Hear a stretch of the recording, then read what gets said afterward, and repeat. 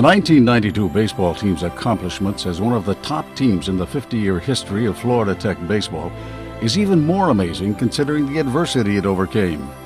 Injuries to several starters and a difficult start to the season did not prevent the Panthers from making history.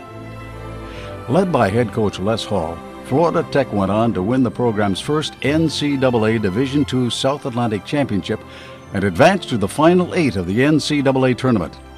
When the dust finally settled, Florida Tech finished the season with a 28-22 overall record.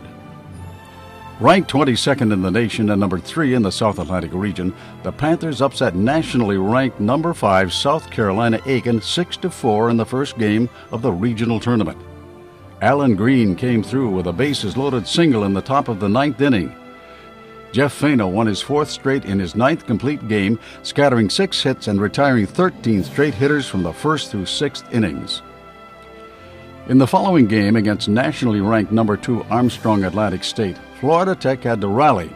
Trailing 5-1 in the 4th inning, Phil Campbell cracked a 2-run double and Mark Vendetti hit an RBI groundout to tie the game. Vendetti delivered again in the 6th inning with a 2-run single to break the tie, leading to the 7-5 win. Scott Boozer earned the win, pitching 7 2/3 innings of 4-hit relief. Florida Tech met South Carolina Aiken one more time in the South Atlantic Region Championship. Down 2-0, Joel Steffens hit a grand slam. The Panthers would go on to win 7-2 and advance to the championship portion of the NCAA tournament for the first time in school history. Phil Campbell was named Outstanding Player of the South Atlantic Regional. Scott Brown, Jeff Driscoll, Jeff Fano, Mike Hannon, Joel Stevens, and Mark Vendetti were also named to the All-South Atlantic Region Tournament team. However, the Panthers' magical season was a total team effort, with every member providing major contributions. The pitching staff was phenomenal, recording a 2.68 ERA. Individually, Jeff Fano was superb on the mound with a 2.48 ERA and 19 appearances. Fano pitched in a team-high 145.1 innings, recording a team-high 112 strikeouts. Scott Boozer added a team-high 23 appearances, all in relief, with a team-best 1.90 ERA. Alan Green chipped in 5 victories and a 2.82 ERA. At the plate, Mark Vendetti led the team with a .293 batting average. Jeff Driscoll provided the power with a team-best 9 home runs. Driscoll's 29 extra base hits led the club as well. Mike Hannon contributed 7 stolen bases and 19 RBIs. 20 seasons have elapsed since the baseball team's historic season.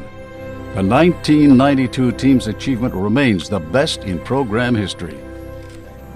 My name is Les Hall, and I was a baseball coach at Florida Tech for 25 years, and I enjoyed every bit of it.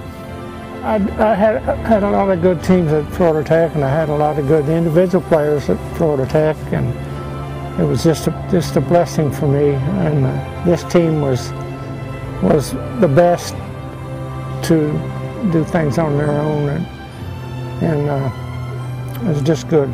Everybody on that team got along together and played together and just had good times, and it was a blessing for them to go up to Savannah and play. We had 7 guys make the first team all-region team up at Savannah. 7 guys out of 9 or 10. Yeah, we had the guy that played third base for our team in the tournament. He started off the season as a right fielder. Something happened to our third baseman. He got hurt, and we had to move Mike into third base. And he played so good in the 3 games at Savannah that the third base umpire actually, as soon as the last game was over, the third base umpire reached down on the ground, picked up the base, and gave it to Mike and told him to take it home with it. We had 2 outstanding left-handed pitchers.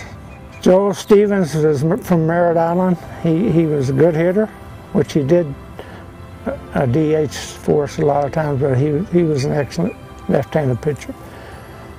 Jeff Fano was from New England area. he got drafted by the Red Sox, played a couple years in the minor leagues. He was real good in that tournament. And they were a blessing to our team. And any left-hand pitcher that's good makes the team a lot better. And those two guys were really good, and both of them pitched excellent in that tournament.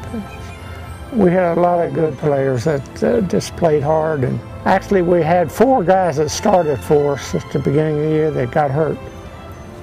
And the guys that took their place, it was amazing what they did. 25 years is a lot of teams, 25 years is a lot of years, and I was very successful almost every one of those years, and that's true. And I want to say good luck to you.